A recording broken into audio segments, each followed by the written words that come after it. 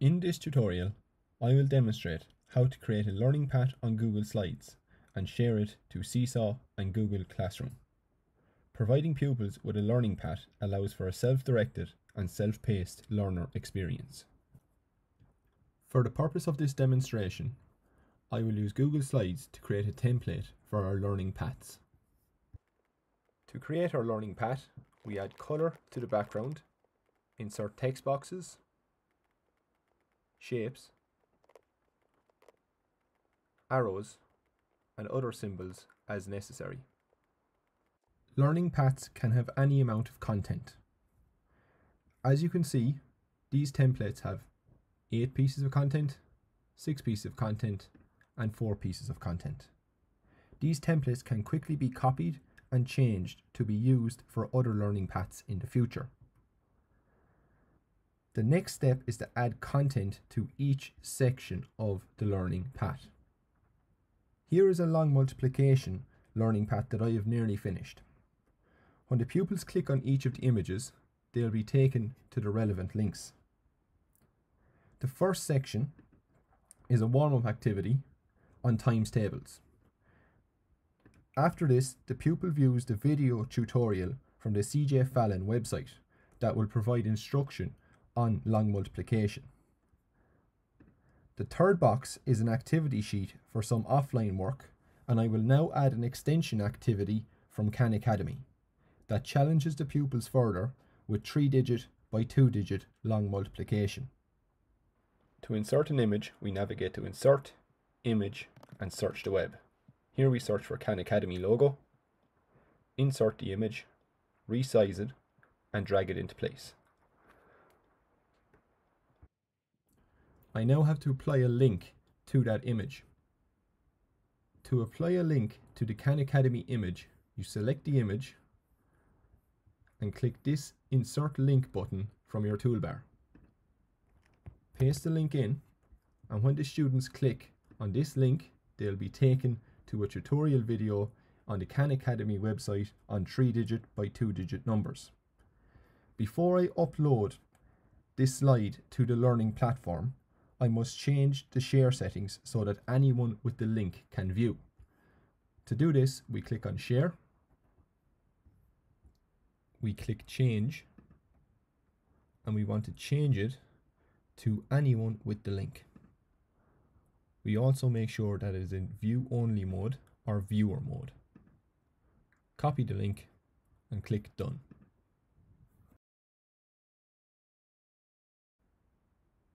To share your learning path on Seesaw, it is best to create an activity.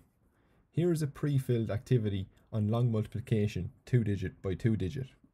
I will upload the Google slide or the learning template as a multimedia example to direct the pupils' learning.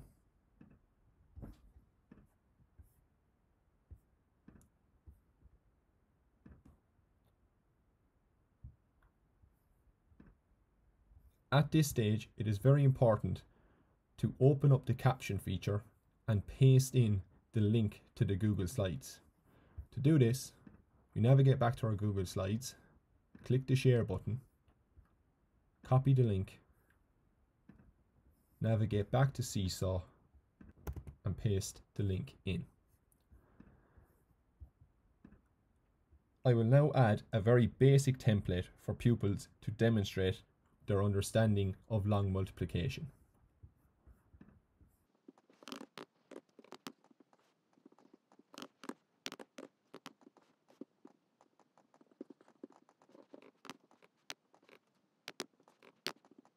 For the final page, I will prompt them to upload an image of the work that they created in their copybook.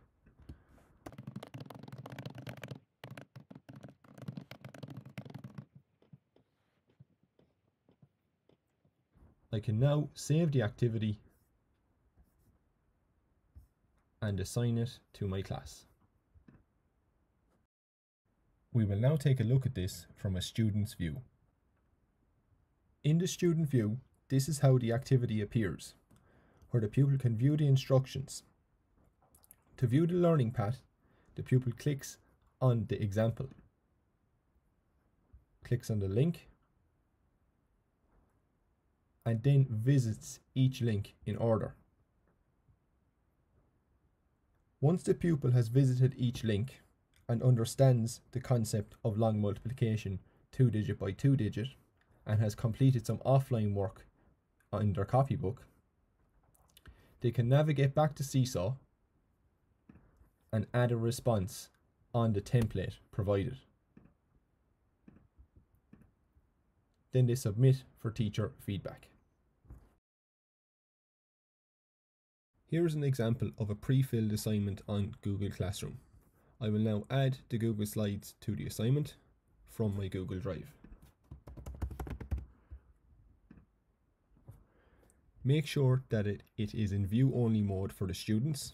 You can also add a due date and organize it under a topic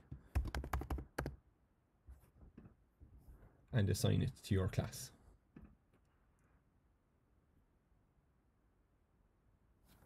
We will now take a look at this from a student's view.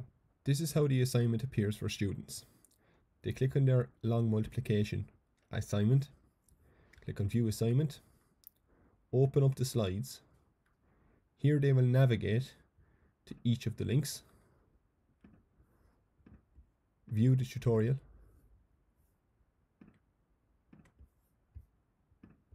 complete some offline work,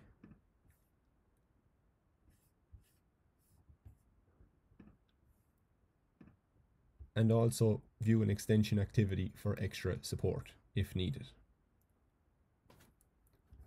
Once they've navigated through those links in that work, they return to their assignment, add their answers via the different Google apps here, and mark as done to submit for feedback for the teacher.